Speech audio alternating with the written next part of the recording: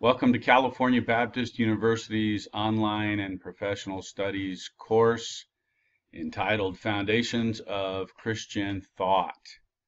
It's CST 302 in the course catalog number.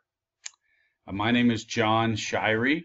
I will be the professor during this course and our time together, and I look forward to that opportunity to help facilitate you not only in your academic progress at California Baptist University, but with material that I believe will have an impact on your personal and Christian life as long as you're here on this earth.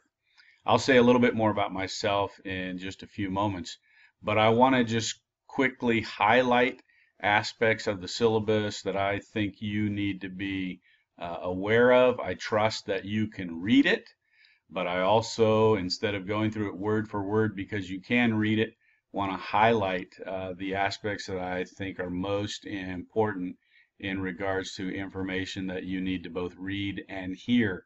And so, as you can see there, the course description is an introduction to Christian theology with a special emphasis on identifying the importance and development of a Christian worldview, doctrine of Scripture and biblical authority, and how we can live and do theology, and then the relationship between truth, faith, and reason, and applying that Christian worldview to the life that you live. This is an online and professional studies course, and this particular course is completely online. So you will have all of the lectures and all of the material that you need from my point of view, from the school's point of view, available to you online. And so I trust that that will be helpful, and please don't hesitate to contact me if there's any other way I can be of assistance and facilitate you during this process, and we'll get to my contact information in just a few moments. But there's a definition there I want you to see in this online learning aspect, that each course week begins on a Monday and ends on Sunday. So if you want to be technical, 12 a.m. Monday morning is the beginning of a course week, and the following Sunday at 11:59 p.m. is the end of a course week, except, as you will see later on in this syllabus, on the 8th week of the course, and on that final week of the course, that Friday following the 8th Monday is the end of the course. So a little shorter week, and you'll see why that's important, not only in our late work, but in the final project that you have to turn in. So would trust that during those weeks, you'll be able to keep up with, as the syllabus lays out, the assignments for each week to help you stay on track. So please note that Monday through Sunday is considered a week. My contact information: my name is John Shirey, as I've already said. I am a pastor. I've been in vocational ministry for almost 33 years, and I'm currently a pastor at Murrieta Valley Church in Murrieta, California. If you're not in the Southern California area, that's about a 30-minute drive south of the main CBU campus at Riverside, and so that's in Murrieta. It's also the area where I live, and that's where my office is located. You'll see there my office phone, and I am usually in the office Mondays through Thursdays, and so feel free to contact me there through the office phone. I've also listed my cell phone. My cell phone has a 408 area code because I spent almost 15 years in the Bay Area living and pastoring in the city of Santa Clara. And so that's why I have the 408 area code on my cell phone, but phone call or text is good in regards to my cell phone. You'll also see there my Lancer mail address, jshirey@calbaptist.edu. All of our correspondence via email will go through the Lancer mail. So please use that if email is the appropriate way for us to contact, or the best way for you to get in touch with me or in any of our correspondence. So I look forward to our time together. I actually have children who have finished college. I have children who are currently in college, And so if there's any way I can help you at your station just from personal advice and experience, please know I'm open to that as well. You'll see the texts and that are listed for this course.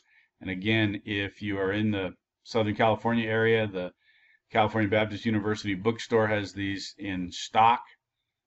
Philip Ryken's Christian Worldview, A Student's Guide, and then Michael Horton's Pilgrim Theology, Core Doctrines for Christian Disciples.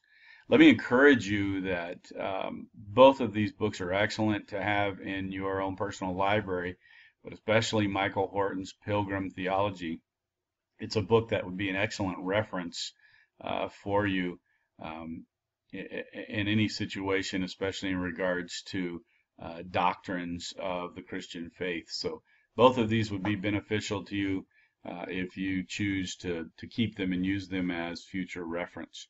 You can see the student outcomes there for this course as described in the course description, but also in particular goals. And the idea is that you would develop a basic knowledge of how to approach Christian theology. This is an introductory course. That you would also be able to articulate an evangelical doctrine of Scripture, so in line with the evangelical body of Christ around the world, that you would have the proper belief and perspective in regards to the Bible, and then also that you would develop a basic knowledge of the core doctrines or the core teachings of Scripture in regards to the Christian faith, and that be the basis for your worldview. And so just trust that you would understand those goals going in, and as a result, that that would be what we would accomplish in our time together. The primary resource for you is going to be the reading, the assigned reading, as you'll see in the schedule below, and the lectures. And I trust that the lectures will be a benefit to you in helping with your understanding and challenge in regards to the reading and the material.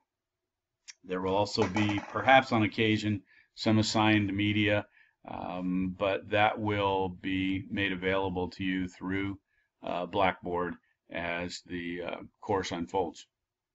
You also see that there will be exams. There will be 3 exams that will be taken, and these are to test your comprehension of the material, primarily and for the most part from the reading and the lecture. These exams will be objective exams, so true, false, multiple choice, matching, and those will be the bulk of, or about 2/3, about 60% of your grade in regards to the whole course. There will be a critical assignment. This is a creed that you will write on the Christian faith, and Michael Horton's book, as mentioned there, will be your best resource in writing your own personal creed. And you can see the topics that are to be included in this personal creed: the inspiration and authority of Scripture, the Holy Trinity, the fall of man, the person and work of Jesus Christ, and then justification, sanctification, and the church. And I would encourage you, as you go week through week, that you would deal with a couple of these each week in a rough draft or in an outline form, so that as you get closer to the assigned date to turn in your creed, that you'll be able to, as a result of our lectures and your reading, just put the flesh on the skeleton of what you've been building throughout the course, and then be able to turn that assignment in. I would encourage you again to stay up weekly on your assignments. And you can see the description there. Your statement of belief on each topic should be 1 to 2 paragraphs long, with a paragraph being 4 to 5 full and complete sentences as communicating your belief and your creed on each of those. Also, you'll see there just a little encouragement in regards to what a good creed would look like. And again, you'll see the weeks that we'll be covering these issues, as well as how they fit into the assigned reading. Academic integrity is vital. All the work that you turn in needs to be something that you've developed for this course, and that's how evaluation will take place. In other words, that's what your grade is based upon, what you're turning in as your work. And so I trust that that'll be part of that honor code as you understand it in regards to being a student at California Baptist University. Also, the grades and the way they fit into your final grade. You'll see that there's 3 different exams, each being worth 200 points for a total of 600 points. And then your final assignment, the creed, is worth 400 points for a total of 1,000 points at the end of the course. And so that's where your final grade will come from. And you can see there the grading scale that's used. So if you come in at 900 points out of the 1,000, that'd be 90%. That'd give you an A-. And so I trust that you can figure from that scale where you'll fall. But it's all going to be related to your accumulation of points over the 8 weeks, with 1,000 being the total, and the scale falling from there. As we continue to go down, you'll see the course schedule, and it has it listed week by week. And as we have already mentioned, the course week begins on Monday and ends on Sunday. And the only exception is that of week 8. Again, I already mentioned that, but it's listed out here for you. And you can see not only by week each learning activity that's listed. So in regards to week 1, you're to read the entire book, Philip Ryken's Christian Worldview, and read the first 4 chapters of Horton's Pilgrim Theology. And during that week, begin working on your own personal creed in regards to Scripture and the Trinity. Now, at the end of that week, day 7 or Sunday, following that first Monday, keep those disciplined throughout that week so that you can keep up with your work. Also, you'll see there on week 2 the assigned readings, and also what you should be accomplishing in regards to your creed. And then on the beginning of week 3, or at any point during week 3, you can take exam 1. And so again, there's only 3 exams, and then the assignment of the creed. And so as you scroll through there, you can see how all that works. Let me again emphasize that week 8, the final week of class, will begin on that Monday and will be completed on that Friday. Every other week is Monday through Sunday. Week 8 is Monday through Friday. Why is that so important? Well, I'm going to scroll down to the late assignment definition. And you can see there the exams and creed that are submitted after the due dates listed. So after what would be the final date of each given week. So anything after Sunday of any given week would be considered late. And as a result, your grade will be reduced by 10%. The reason I emphasize week 8 only going through Friday is because there is no work. No work will be accepted after the end of the course date. You can read through the rest of the syllabus in regards to the honor code, academic integrity, professionalism, netiquette as it's listed there in regards to all of this work being online. And so again, we just encourage you that if you need to, don't hesitate to contact me personally with any questions or any issues or any concerns, and we'll do our best to work together to get you through this course. God bless you.